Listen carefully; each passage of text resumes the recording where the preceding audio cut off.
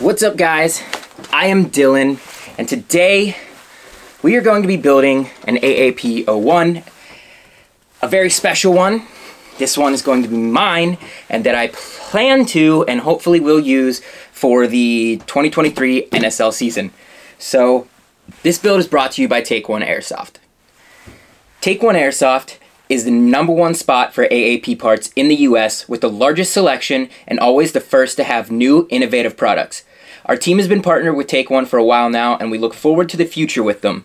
Make sure to use code Nebula to get yourself a discount on anything from TakeOneAirsoft.com. He's such a good dude, and he ships lightning fast, so make sure you hit up Take One. Now, this is my donor AAP.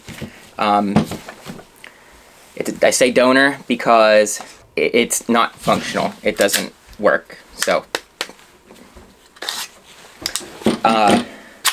we're going to be using the parts from this, though, because we got a new one.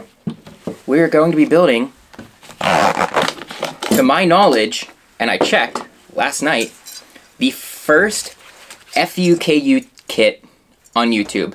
And for the rest of this video, I'm going to call it the FU2 kit, just for the ease of saying so many syllables. But I'm going to run down through real quick all of the parts that we're going to be putting into this. So this is kind of an older, beat up CTM grip. So I'm going to put a new CTM grip in. Something else that I'm super excited about is the Keystone Kappa Customs AAP plates. These are stippled for the CTM grip. I'm super excited about that. I really like this pattern. They're working on getting them on the website. They don't have these on their website just yet, but this was my favorite pattern there, so they sent me this.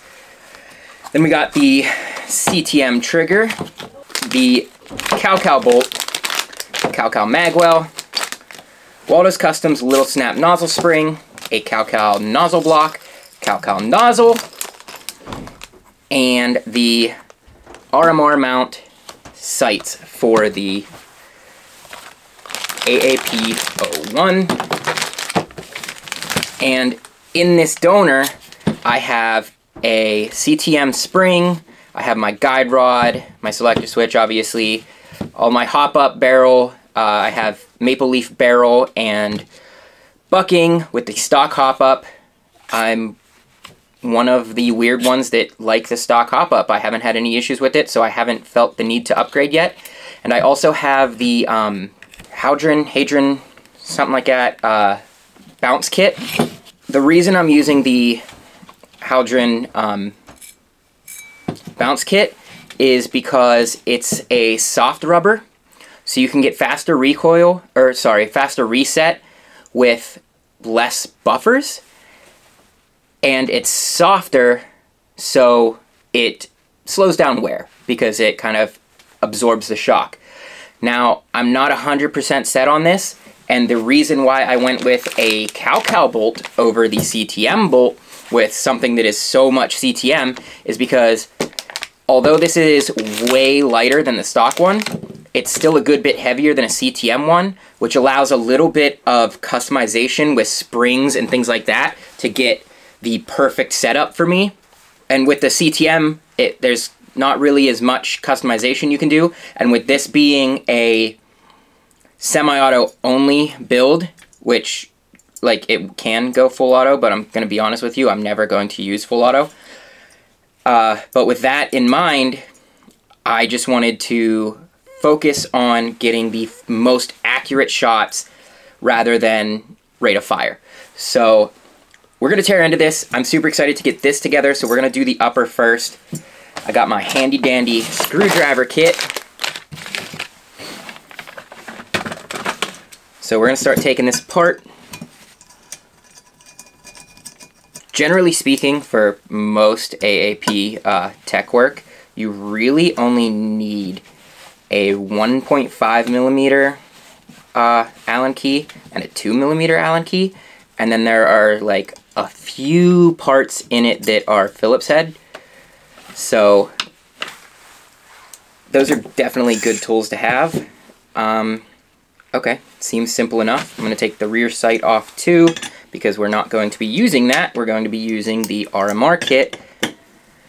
And I tried to make sure that I got all of the parts, all the tools that I needed this time, so I don't have to keep running off like last time. So we have this completely stripped down. Let's go ahead and build the bolt first. So we got the cow bolt out. We have the spring and the guide rod. So we can go ahead and put that in there. And this guy in here. We got to build the cow nozzle. Now cow, even their high kappa nozzles, they do them a little differently. Most of the time, you have like a screw that goes in. Theirs is like a pin. Come on, you can do it. Springs in there, and then this guy will go in here. And then we start this in, and we want to push this in a little bit and shove that through. The piston head will go flat side up, down in here, pops right onto that screw in there. There we go, it's on. Nozzle goes in, flat side up, just like the piston head. Ooh, that is nice and dry. It's alright, I'm gonna lube it before I shoot it. Now I got the gas block, the nozzle springs. I'm gonna have to pull the screws out of the stock bolt. And actually, the selector switch too. I almost forgot about that. So, squeeze that on there. This guy goes in here, like that. There we go. Let's get the screws out of this. We're going to screw that nozzle block in place.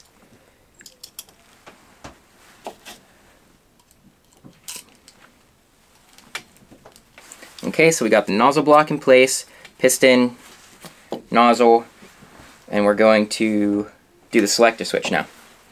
So this just unscrews like a, and it's two pieces, well, other than the screw. So you want to unscrew that, take this off, put this guy in there,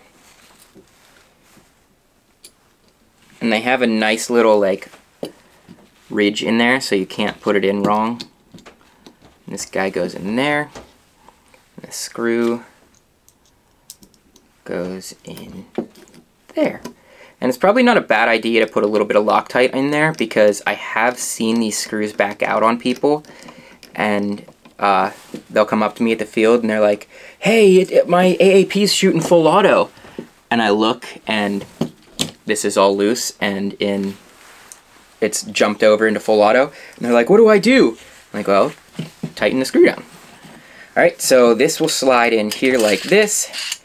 And then we gotta grab the RMR kit. Okay, RMR kit, cha-chow. Take our screws then and go ahead and drop them in here.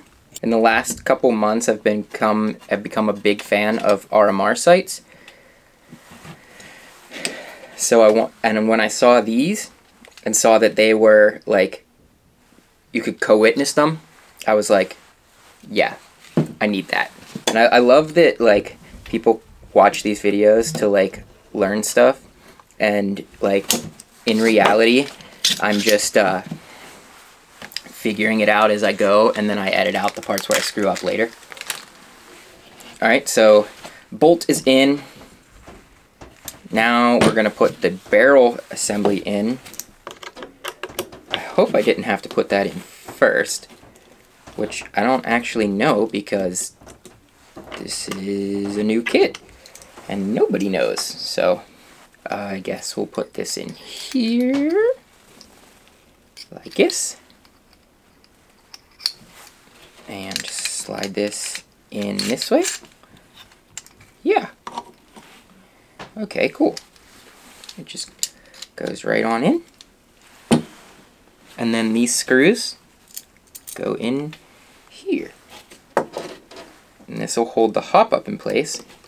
So you don't actually have the little side screws in this kit. This thing itself, which I call the barrel stabilizer, but I've said that a couple times and no one's known what I was talking about, will get screwed in here and hold that all in place. I'm going to do the fiber optics off camera because I always screw them up, so luckily I have a lot of extra fiber optic to fix it with.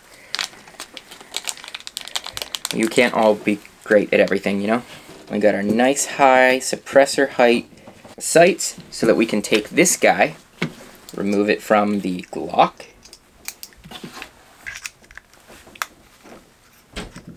Don't sue me, Glock.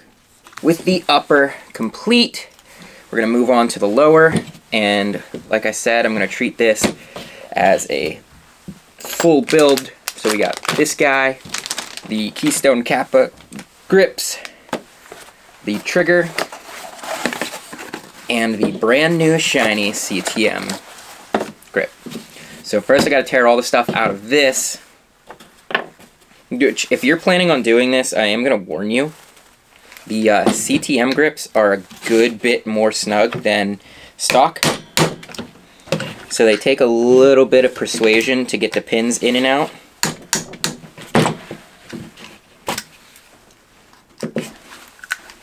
And I don't mean that in a bad way. There's nothing wrong with parts being snug. Like I've said in other videos, like snug means accurate. Because if your stuff's moving around on you, chances are you're not having accurate follow-up shots. So definitely nothing wrong with snug parts. I am taking all these pins out. Then we got to take these screws out, and we're going to work our way from the front to the back. So these screws are out. Now this whole assembly should come out. Okay. Don't lose that spring. That's for your mag catch. We got our trigger. Now this guy should come out. Okay. Don't lose that spring. That's for your disconnect. Pull this out. Pull this spring out. And the last thing you need to take out to strip it out, if you can see down in there, there's a spring right here. It's what holds your magazine catch. If you push it over and kind of nudge it forward, it'll pop loose. And it's out. Okay, now we're going to set this off to the side. Grab the new one right here. They put tape in so you don't lose the magazine catch. I'm going to take that out, set the spring in there.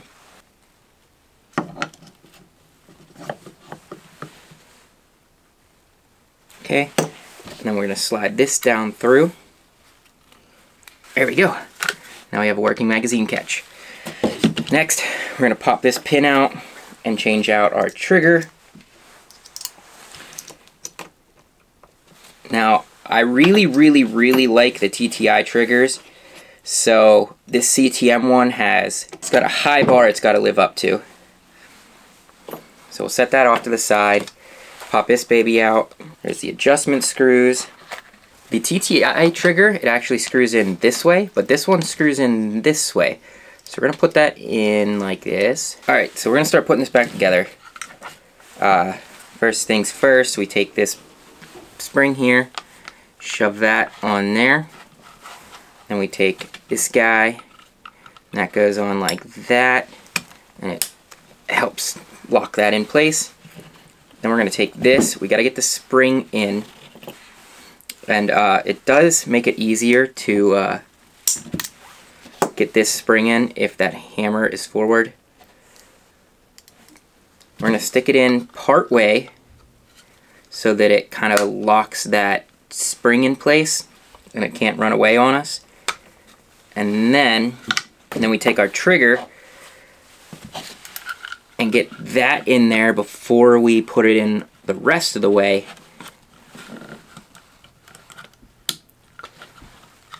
Stick it down through the hole. And we're going to shove it the rest of the way in. Okay, so we got the trigger in. And then we got to put this guy in, but don't screw it down. So you want to stick this in there. Just get it in place. And then this spring right here, when I said don't lose, it's got a little hooked edge here. You're going to put it on this little platform on this. I hold it with my finger and I slide it in place. That's the easiest way I've found to do it. And the reason why I said don't screw this down is because now we're going to put the spring on here and pull this up just a hair and hook it on there. So now that holds everything in place. And we just got to put our pins in. There we go. And I do really like the way this trigger feels. I was worried because I really like the TTI one, but this feels really, really good. I'm gonna remove these, put on the base plate and the Keystone Kappa plates. And then our lower will be done. And then we just gotta do the fiber optics. And we're good to go. So I think at this point now, most of you have tuned out because I've already gone over all the important stuff. And if you're still here, definitely make sure you subscribe, because as soon as Cow drops their new trigger housing, we're going to be doing a full ground up AAP build. So no base, we're starting from absolutely scratch and building an AAP. Which should be cool. Should be a cool video. Okay. Tighten that down. Take this screw out so we can stick it up in the grip itself. Okay. Tighten this down. And that gets rid of all that wobble. Open these bad boys up so you guys can get a better look at them. This one goes here. And it looks like I'm going to have to trim these up because they won't work with the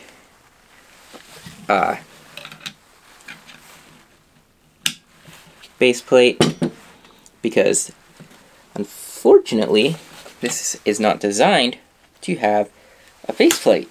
The CTM grip is not designed for a base plate, so if you're putting grips on it, you will have to trim them up a bit. Or sorry, if you're putting a base plate on it, you will have to trim it up a bit. Which is no big deal. It's pretty easy. It's just a thin plastic. Here we go. Now this one, let's put that on there. Get an idea where it needs cut. Right about there. Now once this screw is in, we can put the upper and the lower together and make sure everything works. Alright. Clip this baby in. Oh.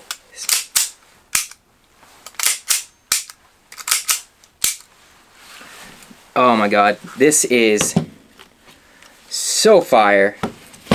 This is everything I wanted in an AAP. I gotta add the fiber optics yet.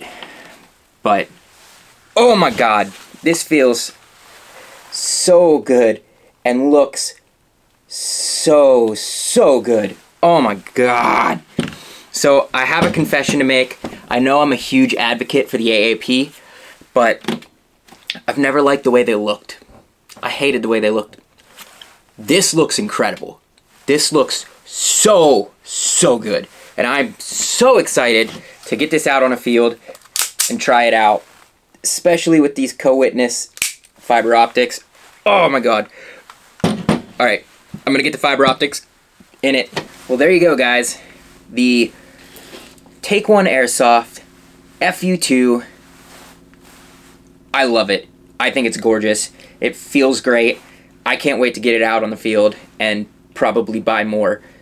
I want to try the short one too.